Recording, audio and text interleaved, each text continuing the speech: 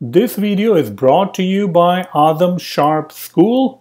Azam Sharp School hosts one of the largest catalog for iOS development videos, and it is trusted by 150 plus companies, including Apple, Comcast, JP Morgan Chase. A lot of my students work with these amazing companies, and check out these amazing reviews from some of my students. I mean, in reality, there are like 16,000 plus reviews, but you can definitely check out a few of them over here. So on Azam Sharp School, you can find a list of a lot of different courses. You can get those courses by buying individual course, and you can see the list over here. I mean, this is just a crazy list because it just has so many different courses available. Full stack iOS development using Swift and Vapor, MV design pattern, Swift data bootcamp, testament development, Create ML, Reality Kit, and a lot more. So definitely check out these courses. You can buy them individually, or you can simply go ahead and sign up for the membership. That is what most people do. 22 comprehensive courses, over 130 hours of content, and I keep adding more videos, more tutorial, and more courses. Another thing to keep in mind are the workshops. Now, these are live workshops hosted over Zoom, and these are amazing workshops because these are very hands-on workshops. It's not like I'm going to show you some slides. We're going to dive into the code. We're going to check out the code. We're going to run it, and you will get a GitHub repository with all the code, and I will be every step of the way helping you out, figure out all the problems. So our next workshop is on Introduction to Server-Side Swift using Vapor. And you can see the pricing, very accessible, only $50 for a workshop. Then we have a Swift Data Fundamentals workshop, and we also have testing workshops. So definitely check out these resources on azamsharp.school. Now let's go back to the video. Now let's go ahead and see that how we can display a list of reminders. In order to display the reminders, the first thing we need to do is to fetch the reminders based on the list, because each list will have different reminders. And then we can create a reminder list view, which is going to be displaying the reminders itself. But the first question is, well, how do we go about in getting all the reminders? One of the ways you can do that is by saying mylist.reminders, and you will be able to get all the reminders. Make sure that you have the reminders property over there. Since we created this by hand, you will see that we don't really have any reminders properties. But that's not a big deal. We can just go ahead and add a reminders property right there. There we go. So this is our reminders property, which is NSSet. And if you were generating this code automatically, then this property would have been added automatically for you. But since we are handwriting this because of the UI color thing, you have to write this property yourself. Going back, we can now access the reminders by using list, which is reminders. Now reminders over here is NSSet. Now you need to convert it to an array. The problem is that even if you do convert it to an NS array or some sort of an array of reminder type, then it's going to be a brand new array, and all of that particular tracking will go away. Meaning if you add a new reminder, then the list will not really know from a UI standpoint. So what can we do to accommodate with this issue? One of the things we can do is we have the list over here, which is the my list, and based on the my list, we can create a fetch request to get all the reminders. So in the init, this means that I can pass in the reminder, the list itself. And once we get the list over here, we can assign it to my list. There we go. And now we can go ahead and perform the fetch request, assigning it to the reminder results. So I'm just going to go ahead and create a fetch request over here. Fetch request with the sort descriptors, nothing, just empty. Private. And this will be reminder results. which will be fetch results. Now, fetch results is used to display something on the screen. So fetch results, if you look at their documentation, the main purpose of the fetch results is that you can iterate through them. They are actually conforming to random access collection. And another good thing is that since we're using the fetch request property wrapper, all of these reminder results will have tracking built in, meaning if they change, the fetch request is going to fire again and your UI will be up to date. So that's a great thing about this. Inside the initializer, we can go ahead and initialize reminder results to a fetch request. And we're going to use a automatically generated private property, which is reminder results. If I try to use reminder results over here, I won't be able to assign it, as you'll see. And I can create a fetch request, passing in the fetch request. Now, currently, I don't really have any fetch request over here. Let's say that if I pass in reminder.fetchRequest, and if I build it, you can already see the problem over here. You can see that cannot assign to the read-only property reminder results, and you can't even pass in this part, which we will have to figure out. But we can assign it to underscore reminder results, which is a private property automatically generated. Okay.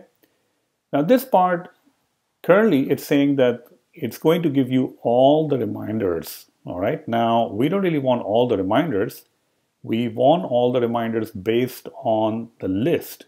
So we can go ahead and write our fetch request over here with the predicate, or we can go and organize our code a little bit better by writing this request in our reminder service.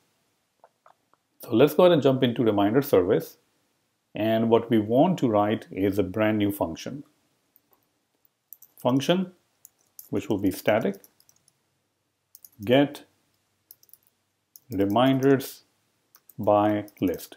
Now, most of the time, or you can see pretty much all the time, the reminder service is not really going to return you an array of the reminder type or array of something. It's always going to be returning you the request, which will be fed to the fetch request property wrapper. So if you want to call your reminder service something else, or if you want to change the name of the function from get reminders by list to get reminders fetch request by list, you can do that. We're going to pass in the my list. And you can see that it's not really going to return our reminders over here. What we're going to return is the fetch request. There we go. Okay. Now inside over here, we're going to create a fetch request. That fetch request will be based on getting all the reminders. So that's why the fetch request right here is getting all the reminders. The sort descriptor is empty. We don't really care about sorting right now. And we will go ahead and return it. Now currently there is no predicate, so there's no where clause over here. So we can go ahead and say request.predicate, and we can say predicate will be set based on the list property. Remember the list property in the reminder? Let's go ahead and check it out in the reminder model. If you check out the reminder model, you can see that these are the attributes, and there's a list property over here, all right, which is of type myList. So basically what we're saying that the list has to be equal to the thing that we will supply, and we can write and over here also, the isCompleted property will have to be false. So we are only interested in fetching the reminders that are not completed. If they are completed, we don't really care about them. myList. So what's going to happen is that my list is going to be injected right there, and then this is going to compare against my list, and it's also going to compare that if the is completed is false. And you can already see in the reminders model, I have the is completed property right there. So get reminders by list is going to return you a fetch request, and this is something that we can feed into our fetch request property wrapper. So if we go back to our code, instead of calling it over here, I mean, you can write it over here if you want to. That's perfectly fine. You can create a fetch request over here if you want to. I'm just going to say reminder service dot get reminder by list, and like this. Okay. Sometimes I think people also like that if you don't want to use a reminder service because it kind of looks weird. Sometimes I think people can do, so you can do something like this also. If you say reminder.get reminders by my list, that is fine also. I mean, you just have to create a new file for the reminder and add that static function. But we're just keeping it simple. We just have a reminder service for our whole app, and that is just going to give us reminders. You can call this service something else if you want to. That is also fine. Okay, so whenever we land on the My List detail view and pass in the My List, in the constructor initializer, we are going to call this fetch request and get the results. And now we can pass in the results to our brand new control called reminder list view. So let's go ahead and create a brand new control over here, which we will call reminder list view. Reminder list view. The job of the reminder list view, as the name suggests, is to only show the reminders, and that's it. Okay. So reminder list view, let reminders fetch results and reminder. Now, one of the things over here is that you still need to be passing something to your Xcode preview, right? I'm just going to go ahead and comment this out because it's very hard to actually pass in the reminders right now. If we figure it out, we will do that. And that is why we are always using the pinning effect. Like if I go over here, we can pin a particular Xcode preview, like the one that I'm doing over here, so that we can view it in different scenarios and different views. Now, we'll go back to our My List detail view, and I will call it reminder list view, passing in the reminders, which will be reminder results. Great. So the only job now that is left to do is to go into the reminder list view and display these reminders. And that is pretty much it. Okay.